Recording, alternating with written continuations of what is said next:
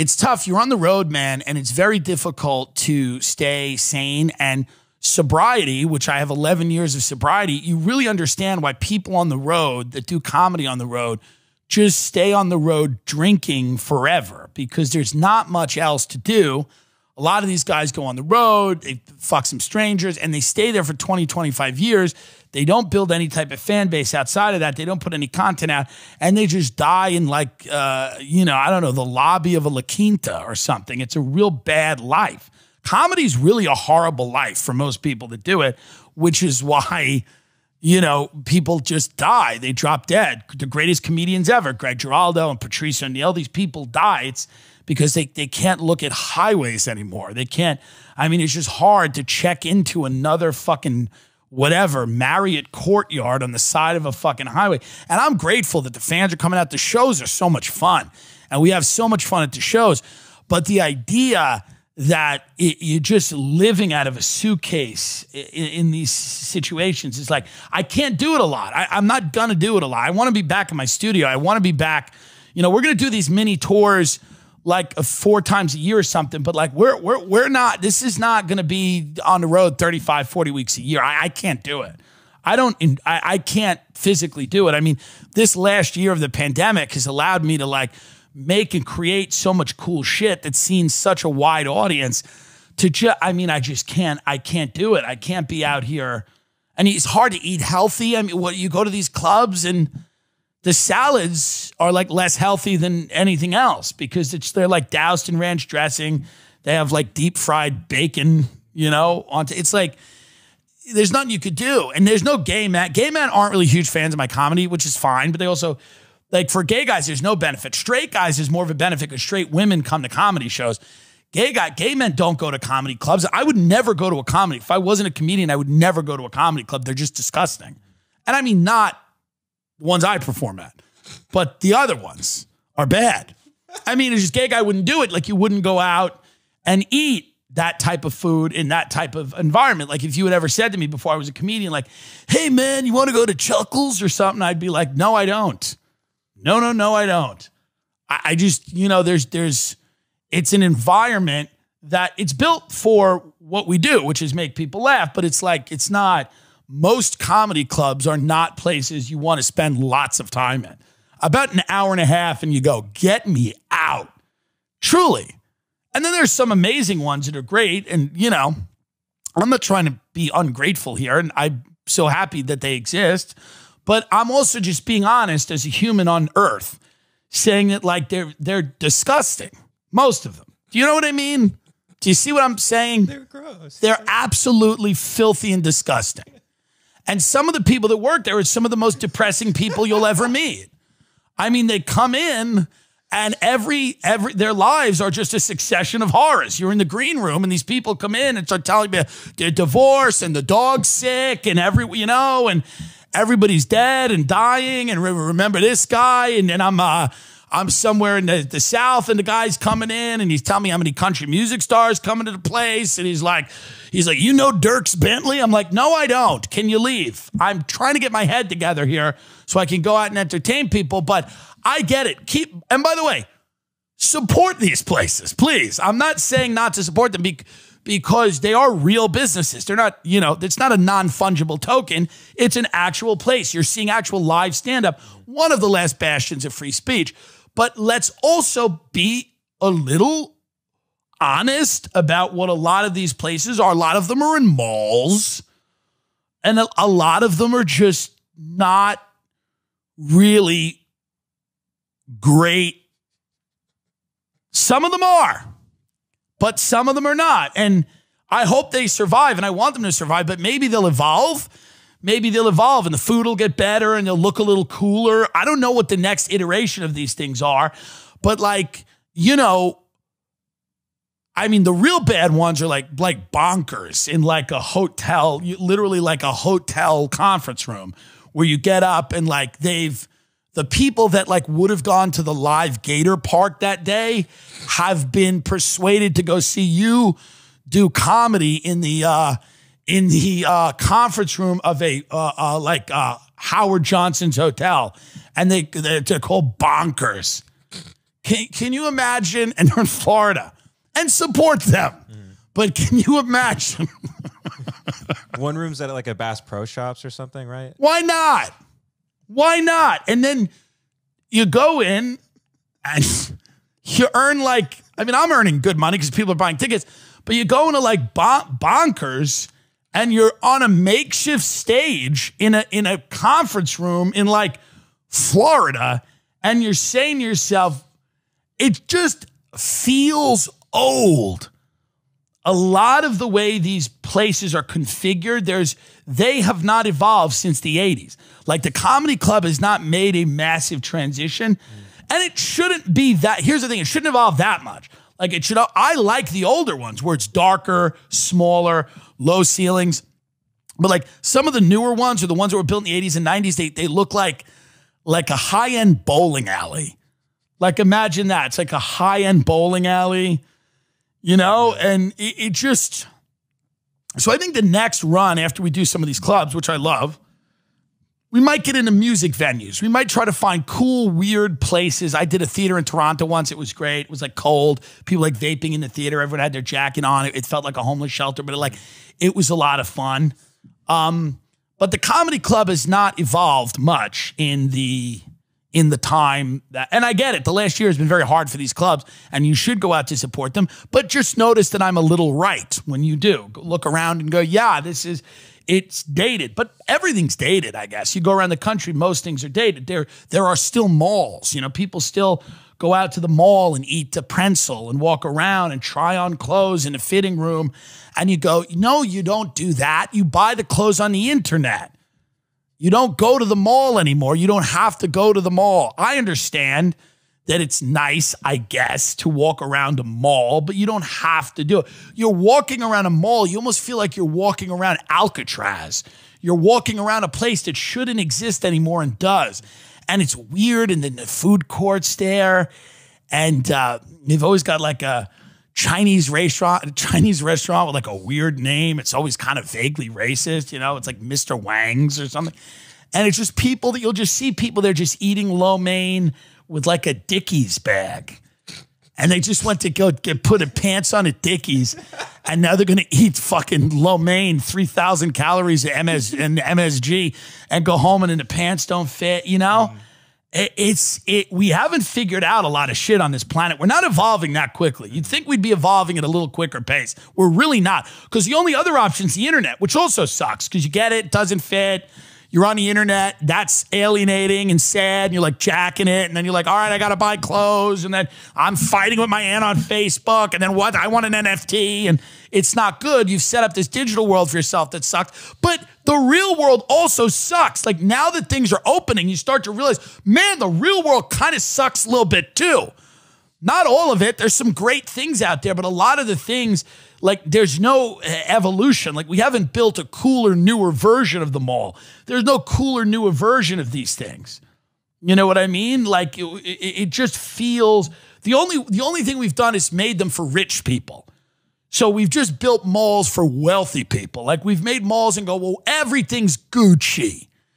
And here's sugarfish sushi.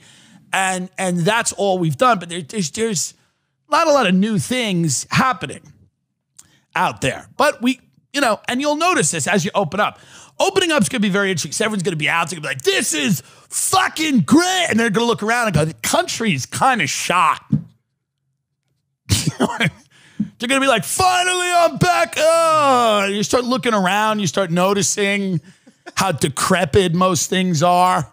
You might walk right back in your house after that, by the way. You might tiptoe right the fuck back in your front door, sit down and say, fuck it. Because when you go back out, you realize that COVID was the nail in the coffin for just said like a lot of these businesses. And a lot of these, you know, the public parks are bad. Like the public park is just homeless in the park. And there's like hiking trails, I guess, in parts of the country. But the country looks bad. It looks shot. The country's a cancer patient. The country's on dialysis. The country's got a late-stage venal disease. And we are like, we're all going to go back out in it and then start to realize that like, oh, things Things need help. We need to things need a little lipstick and rouge out there. It's not, we were in a restaurant the other day, a Fridays type of restaurant that we had to be in. And you're looking around, and I know these places have been through hell, so don't yell at me and go, you don't know. Like when I uploaded that photo of Cleveland, of the steel mill, and I'm like, Cleveland's a lovely city. And they go, that's American steel. What do you want, the TACOMs to do the steel? I'm like, no, it just looks gross. I'm sorry it looks bad. I know it serves a function. It's all smog and smoke, and it looks like shit.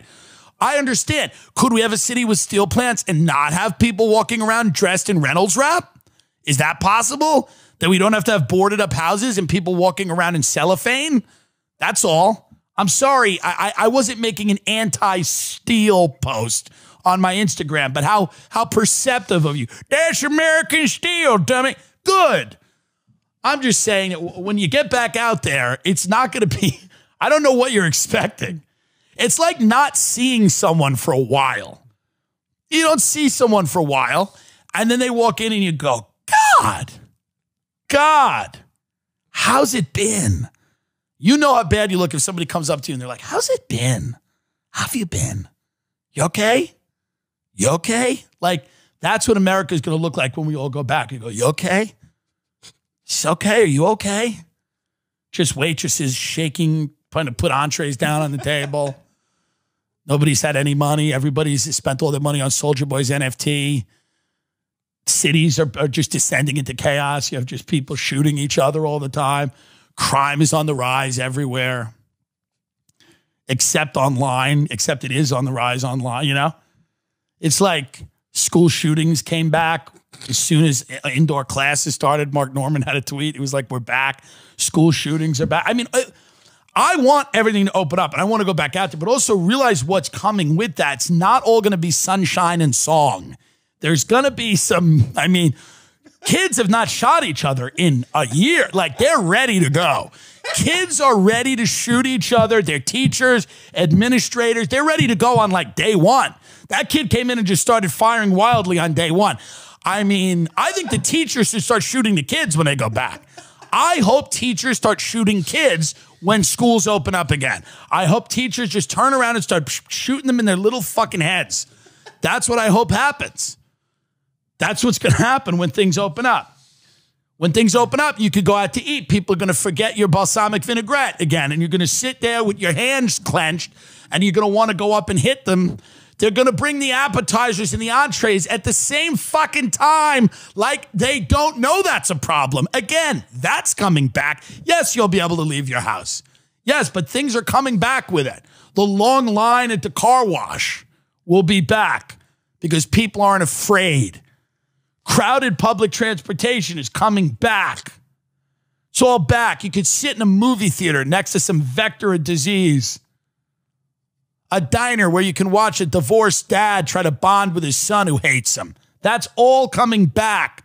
You're going to have to see your family again. Thanksgiving might fucking happen this year. You're going to have to sit down next to Aunt QAnon and Uncle Drunk touches you, and you're going to have to sit there and choke down mashed potatoes next to those two. All because of this dumb vaccine, which we could have just avoided. Thanksgiving's going to be back. Your office is back. You haven't seen Doreen in a while. She's back. Hi, we're back. Who wants coffee?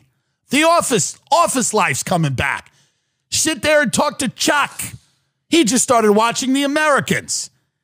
He thinks he's living next to a communist spy. Chuck's going to fill you in on that in the break room. That's coming back. Get excited. Your kids are going to start going to school again. It's going to be much easier for them to get heroin and fucked in the mouth. That's happening. Your daughter's going to have a venereal disease in about 6 months because we vaccinated everybody and we're ready to go. So that's back if she doesn't get shot in the face by one of these antisocial kids who spent the last 12 months reading about Bitcoin. So that's back. You happy? You happy you got your second shot and you're back now? Traffic will be back. It's already kind of back. You could sit in traffic. You got that long commute to work. Pass by billboards of televangelists and healthcare companies that denied you. You could pull in your little fucking thing at your data entry job, go in there, sit down next to somebody named Michelle, and you guys sit there and you walk in and there's a crusty donut left from yesterday, but you just put that down your throat and you get to have a nice fucking caramel latte that's 2,800 calories and it buzzes you up for only 45 minutes and then you got to start taking the pills because nothing else works. That's coming back. Open it up. Open it all up. It's coming, and don't you worry about it. I'm just saying, hey, I know we need to open up, but let's do it with open eyes. Let's open up with open eyes here. Maybe we don't have to go back to everything we did. Maybe we can be smarter and safer, okay, about some of the things that we used to do. You know? That's all. That's all I'm saying. I'm not saying don't be excited about it. I'm excited about it. I'm excited about everything opening up again, and I want to see everyone I've missed for the last year. All these young kids are killing themselves because they have no friends. I'm going to kill myself when I'm forced to see my friends again. Do you understand the difference? I've been on the planet long enough to know you don't kill yourself when you have no friends. It's a mark of virtue to not have any friends. Most people don't realize that. It's actually biblical. Christ didn't have any friends. Exactly. But I'm excited for things to come back. I know that people probably say, I feel like he's not, but I am. It's going to be fun. Things are coming back. We're going to do a bunch of crazy, cool shit. When we're allowed to do it at capacity, really cool, weird comedy experiences that we're trying to work with different people and companies and investors to do and shit like that. And I'm pumped about it. I just know that it's going to be funny because, and it's just human nature. Everyone that's begging for everything to open because we need it to open, by the way. There's no other option. We can't just stay in our homes, but it's just going to be funny the first time you start complaining again about the open world because that'll have, like the first time you're like, oh, fuck. First time you walk into a store, it's just packed. You're like, fuck this. It's true. It's coming. The first complaint you have about it. Remember how nice LA was with no traffic when everyone was scared to death? They were scared in their homes. They were just scared, terrified of leaving their homes the way it should be. And then now the traffic's back out. People are having quinceañeras on the beach. Get off the beach. They're doing quinceañeras on the beach in Malibu. They're smashing piñatas in Malibu on the beach. Clean it up.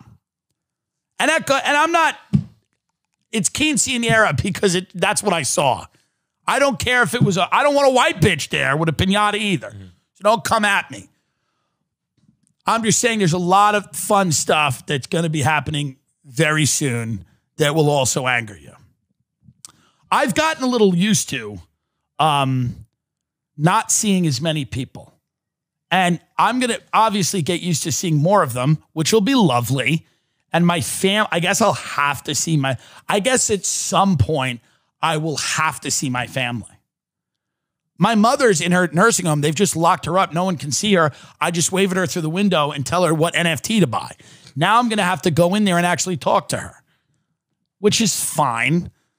But you got to realize what's about to happen here, folks. Are you prepared? You got to just get ready for it. Bob and weave. You got to get ready for it. Many of you think you want it until it's here. It's like anything. You think you want it, and then it's here. And then you're like, wait, what? But this digital hell can't last. That's true. We need to go out and see people. We need humanity. We need real friends. We need to look at them. We need to realize why we didn't talk to them that much over the last year because they're non-essential to us. That's the other thing. If you didn't talk to someone over the last year, it's really like, I mean, I know you'll go out, you'll patch those friendships to an extent, but like, there's going to be a lot of people that reconnect with you after this whole thing where you're going to be sitting there looking at them going, I don't need you. This year showed you what you needed. What you need. You don't need a lot of things and people. You don't. This year simplified our lives in a weird way. It complicated them, but it also simplified them. You know what I mean? Like, I realize that all I need is Ben, and then on the other side of this camera, 500,000 domestic terrorists. I don't need a lot. I just need 500,000 people, many of whom are on a watch list, and him. I don't need a ton of other things going on in my life, you know? I need a couple of good-looking gentlemen with six-packs or a little younger that want Gucci shoes. That's what I need. I don't need an endless supply of social interactions. I find them to be a little meaningless. But I'm getting older. I'm 36. You're getting older. I get it. If this happened when I was 22, I'd be like, man, I can't believe it. Dude, what? Now I'm like dreading. I pray every day. I turn on the TV. I pray for the new strain. I pray that people's faces start melting off with this. I go, come on. I roll the dice. I'm like, give me Brazil. Give me Brazil. Because I'm just trying to avoid Thanksgiving. So I'm like, roll the dice. Come on. Give me something from Pakistan. Give it to me good. I don't know. It won't be over that soon. But it'll be over soon enough. I do hope it ends. We need new things. We need new things to be angry at and mad at. And we need new challenges in life. We need to go out there and people need to fuck again and meet each other and have physical relationships. I get it, but it's a very interesting thing to be just let out of the cage. Just let out of the cage. Like, here's the reality. When you let the kids out of the ice cage, many of them were like, hey, man, it sucked in there, but this is also bad wherever they put them. I don't know. You know what I mean? Should I broadcast from one of the Biden administration ice cages for a week? Because Biden hasn't shut them down either. Just go live. Just go live. Should I just do like a 48-hour live event from an immigration detention facility? I mean, can we sell immigrant children as NFTs to release them? That's a question. Can we sell children detained at the immigration center as NFTs? Can Mark Cuban do that? Can Mark Cuban take a picture of a child in a cage dancing, sell it, raise the money to get that little guy out? And we'd have to explain to him, Jose, you're an NFT now. You're a non-fungible token. Okay? You're a non-fungible token. You're out of here. And we turn to the next one and go, you're not a non-fungible token yet. Back in. I'm laughing. I, of course, am for abolishing the cages. So don't get angry at me. I don't want any children in cages. And I never did. So I'm making fun of a horrible situation, I also didn't want the My Lai massacre. I'm not involved in the decision-making that's happening here, by the way. Ray